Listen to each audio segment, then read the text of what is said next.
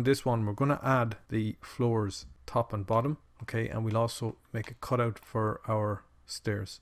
So let's get started. So to begin this, I'm just going to select this wall here and tab into edit mode.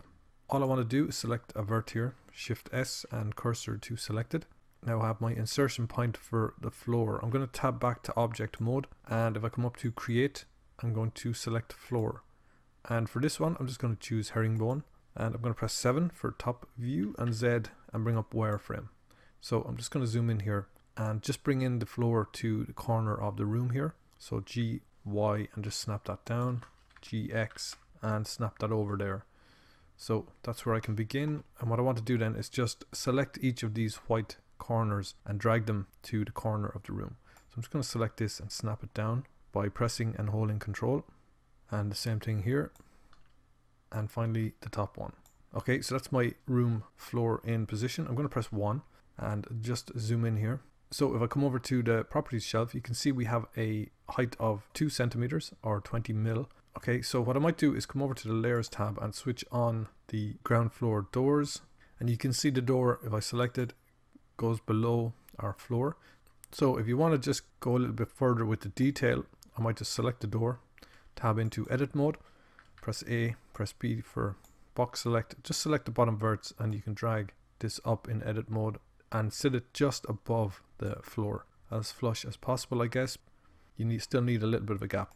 So if I come back to object mode, select the frame, I can do the same thing, press A, press B, and press G, and maybe this time just press Z and snap that up there. So that's just a little bit of extra detail if you wanted to do that. I'm just going to tab back to object mode and press Z and come back to solid. I'm just going to come around here to take a look at this. Okay, that looks pretty good. So the next thing I want to do maybe is switch on the first floor and add a floor up here. So I'm just going to select maybe this wall here, tab into edit mode, select the vert on the corner, Shift S, cursor to selected. And now if I come back to object mode, I can come up to create and select floor. And this time maybe I'll go for a parquet, press 7, press Z again and bring up wireframe.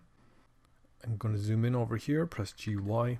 Okay, that looks pretty good there. And again, I'm just going to do the same thing. So I'll just center my view and select these corner grips and snap that down there. And the same thing over here and the same thing up here. So if I press 1 now, okay, I can see that I'm pretty good on the height.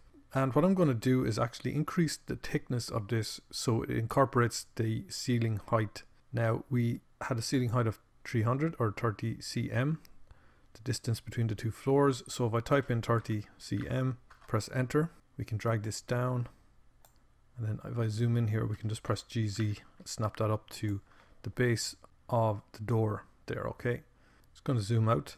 So you can control this, the height of your ceiling on the ground floor if you want to reduce this thickness. So maybe you could type in 20 cm and zoom back in here, press G, Z and snap that up there. So that's just one way of controlling or updating the different sizes between the top floor and the first floor. Okay, I'm just going to press Z and come back to solid. Okay, that looks pretty good in there. Okay, so the next thing I want to do really is add a floor in here so we can cut out a position for the stairs. So for this, I'm going to come back to the layer tab and I'm going to switch off the first floor and ground floor. I'm going to switch on the first floor plan and switch off the ground floor doors. If I select this, I'm going to press 7, I'm going to press tab and enter edit mode and zoom in here. So what I want to do is select the vertices on the corner of this rectangular section. So I'm going to select these two up here and shift select these two down here. And with that, I'm just going to press F to fill it. And I'm going to do the same thing here.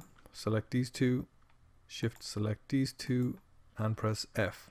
And now if I press Control Tab, switch to face, I can select these two faces. I press P and choose selection. So now I can come back to edit mode, select this object, and I'm just going to move it to layer 9 just on its own there for a second. If I switch this on, I can switch off the first floor plan and I might just switch on the ground floor. So that's where we have the stairs. So with that selected, I'm just going to tab into edit mode. I'm going to press Z, bring up wireframe. Now I can begin to work on this. So what I want to do is just cut out a section here around the stairs. So I'm going to press Control R first, left click, and just right click. I'm going to zoom in. And what I want to do is bring this edge over to the widest part of this stairs. So I'm going to press GX and snap that over there. I'm going to press Control R along here. Just drag this up. And I'm going to do the same thing, but this time I want it to rest against the top step. So I'm going to press GY and snap that down there. So if I press Z, come back to solid, and come around here.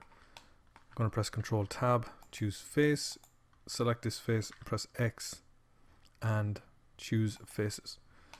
Okay, so we have our cutout there. The other thing we can do is, if I switch to edge selection, what we want to do is create the thickness of the floor height from the ground to the first floor. So I'm going to extrude this down on the Z by -0.2, press enter. Okay, and that just gives me my height between the floors. And what you can do then is maybe press the / key. And what we can do, we want to bring the whole lot down and extrude it. So what I might do is just press delete and just delete that edge. You can select these two edges, press delete and edges. I'm going to switch back to face selection. Select these faces there, press E. I'm going to press -0.2. Okay, and that's probably a better way of doing that. So now if I press the / key, I can come back here. We have a ceiling height thickness then for this section of underneath there. Okay, so that looks much better.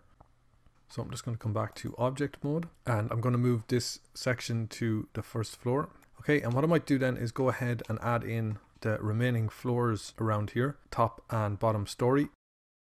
Okay, once you get those floors in, again, it's a little bit of work to go around and add those. But one of the cool things is you can copy them and manipulate them again. So for example, if I Shift D, drag this over here, I can just switch back on the manipulator and make any adjustments that I need to. Just going to delete that. The other cool thing is, if you find you have the same type of floors, you can just quickly switch from one to another over here. So some very cool features with Archipack. That's going to do it for this one.